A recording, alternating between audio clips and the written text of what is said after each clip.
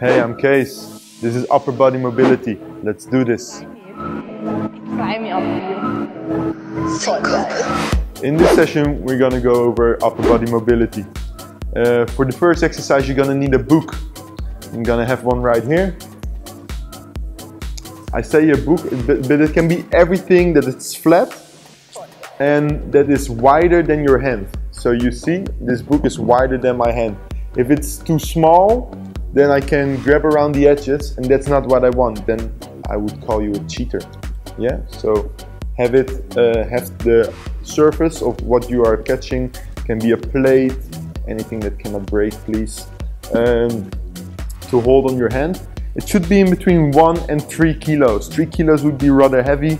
1 kilo would be just fine. 2 kilos would be on the heavier side as well. You're gonna place the book or the plate or whatever you have, you're gonna place it on your hands. Again, make sure that your fingers are not beyond the surface area of your object. And from here, we're gonna try to make a complete circle. So I'm gonna come inwards, and from here, I'm gonna try to make a circle with my hand all the way around. And I'm gonna come back over the top. This will make sure that a lot of different parts of my shoulder are being activated. Yeah, it's a very good exercise for shoulder mobility. I come inwards with my hands, and you see my nails, they point to that side now, and I want them to touch all the sides of the clock, all the way to the top, and then even again. Yeah? So we're gonna do this 10 times on one side and 10 times on the other. Make sure your hand is as flat as possible. That's why we have the book, is to make sure that our hand stays flat throughout the exercise. If you do it without the book, your hand can turn in a lot of ways, which will decrease the intensity of the exercise. We're gonna do this 10 times to one side, and then also 10 times to the other side. What do I mean with the other side? Is before we went inwards, now we first go outwards. Outwards, make a circle above ourselves, and we come back inwards. You see? So we go outwards first, go all the way around, and then we go inwards. Like so. Very nice. 10 times as well. I'm sure that if you have chosen something heavy, that you feel a good activation in your shoulder right now. Maybe if it's also too easy for you or too heavy for you, you can play with the weight, of course.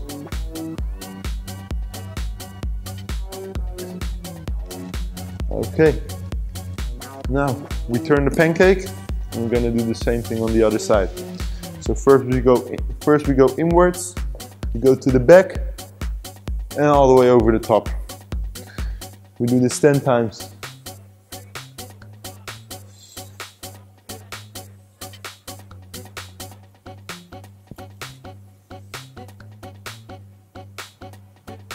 Very nice.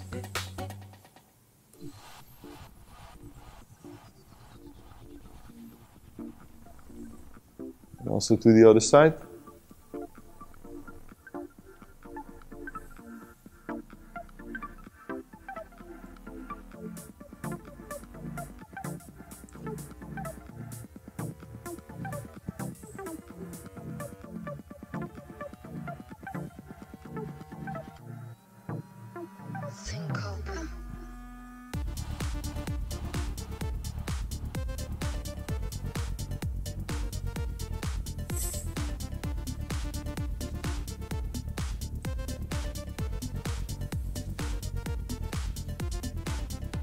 Okay, very good. Next exercise is gonna be on the wall. I'm gonna walk backwards, and you see me there. Okay, this exercise is gonna be to start exploring your bridge. A bridge is a very difficult position to get in, and if you started from the bridge, then you might not be able to do it at first. So this is definitely a way for me to find my way into the bridge, to increase my mobility so that I can do it on the floor afterwards. So what I'm gonna do is I'm gonna place one hand on the wall, like so. And from here, it's important that you take it easy at first, and then choose your level. So the lower you go, the harder it becomes. So I put my hand on the wall, I look all the way to the back, and I do the same with my other hand. Now I come out on this side, and I do the same again. My next one was completed, it was successful, so I'm going to try to make it a little bit more difficult.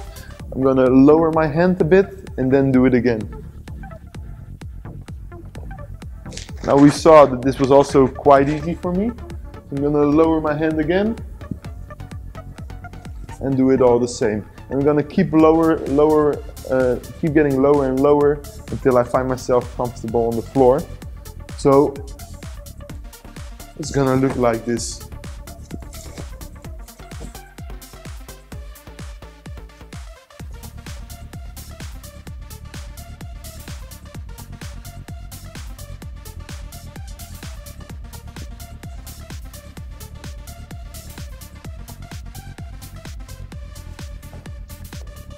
And then at one moment it will be good enough to go all the way into the floor. So you can do the exercise as well from all the way from here. Put your hand on the floor, you can go into your bridge and out on the other side. Put your hand on the floor, into the bridge and out to the other side. Okay, that was this exercise. Now we go over to the next one. See you again on the mat. Okay, next up we have a stretch for the wrists on both sides. It's a very important stretch. Normally I do it together with a partner, but since I don't have a partner, I'm gonna explain you guys how you can do it by yourself. It's more easy and more effective with a partner, but if you don't have one, you can do it by yourself as well. What you're gonna try to do is make a fist as close as possible. Make your fist really as tight as possible. Every deviation in the closeness of your fist will decrease this stretch. From here we're gonna put the wrists together like so, and normally my partner, he would hold my hands together right now, so he will make sure that my fists stay like fists. And then from here we're gonna raise up our elbows. Make sure that your fist stays as close as possible. If your hands are gonna come out, then it will decrease the stretch. So be very mindful of that. You want to have your elbows as much straightened out as possible. This will give a stretch over the different joints in your hands, over your finger joints, over your wrists. And this stretch of all those joints together at the same time will feel very difficult, but try to push yourself through all the way until your elbows are straight like mine. Yeah? After we've done this for 30 seconds, I'm gonna lower my elbows again. I'm gonna do a similar exercise, but then on the other side. So this was mostly a stretch on the back side of our hand. But on the inside of our hand, we need a different stretch. We're gonna put point our index finger in between our legs, like so. And then we're gonna keep our 4 fingers touching the ground during all of this exercise. Only our thumb is allowed to come off the floor. You will push your fingers into the ground while you try to touch the floor with your elbow. So from here, I'm gonna lower my elbow and try to see if I can touch the ground. It's okay if you can't touch it all the way, but you want to keep your fingers on the floor like this. So keep pushing into the floor so you feel a nice stretch on this side of your hand, yeah? Keep pushing into the floor, keep pushing into the floor. We do this again for 30 seconds on each side. After this you come up and we do the same on the other side. So I'm gonna point my index finger in between my legs.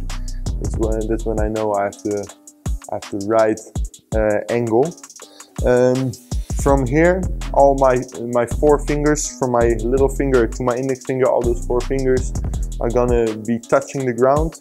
while my elbow comes towards the floor. It's okay if my thumb comes up, but the others are not allowed to leave the floor. I'm gonna push my elbow into the floor and I'm gonna hold this for 30 seconds. Try to keep challenging myself to go further and further into the stretch.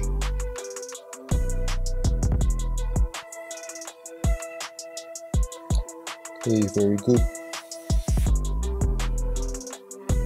Nice.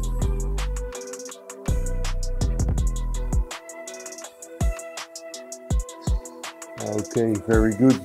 Okay, so this was a good stretch for the wrist. Next up, we did some bridge work on the wall before. But for the guys who are more experienced, and for pretty much every one of you, try to explore the movements that you have. So if the bridge has become familiar to you, you want to play around with it. So for now, I'm gonna go into the bridge like so. And then from here, I'm gonna try to assume different positions. I'm gonna put more weight on one side. I'm gonna put more weight on the other, but be really playful with this. So one thing I like to do is from here, I'm gonna come up and I'm gonna see how much I can turn with my head. Like so. And I feel that I get turned into the position. I feel different muscles working, and it will also increase my shoulder mobility. I'm gonna do it again. I'm gonna put my hand on the ground. I'm gonna try and see if I can explore new movements. I'm gonna go lower, lower, lower. And see, I came out the back like that. Next time will be different. I'm gonna go into a different position, maybe with my knees. Maybe lower my shoulder a little bit more, like this, and I will be able to hold it better, going softer. Yeah, I'm gonna do the same on the other side. Let's say now I want to put my hand in a different position. So instead of going straight here, I want to go maybe to the front, like so, and then have my bridge from there. Try and see how many different variations you can come up with. Yeah. The next exercise is going to be a stretch. I'm going to be laying on the floor, and you will see how it goes. So this next stretch, I'm going to lay myself on the mat. My back leg is going to be straightened like this, and my knee is going to touch the floor. It's very important that my knee keep touching the floor. This way I have a right reference, a marker point for my other hand to see how far my stretch goes. From here, my other knuckle is gonna touch the ground. It's gonna keep touching the ground while I'm gonna try to make a big circle around myself. And I'm gonna try to keep touching the ground all the way until I'm at the back. From here, I'm gonna come back, and I'm gonna do all the same. Like so. Try to push into the ground. For me, this is easy, I've done this a lot. But for you guys, you might feel that, especially when you're at the back over here, you cannot touch the ground. Push yourself into the ground. Really try to stretch it, strengthen yourself, push into the floor, and see how far you can go. Go up and down. Yeah. I'm gonna do the same exercise on the other side. I'm gonna clip my audio real quick, like so. And now I'm gonna lay on this side. Again, your knee needs to stay on the floor. It's very important. If you do like this, you come all the way to here, well then it's nice that you touch the floor, but it won't work that way. Keep your floor on the ground, keep your knee on the floor, knuckle on the floor, and turn all the way to the back. Very nice.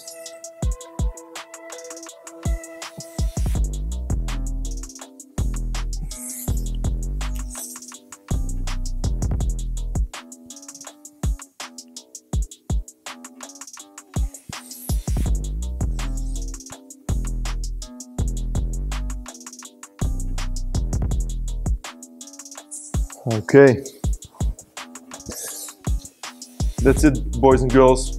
We're gonna do one more repetition of all of these exercises. Let's do it.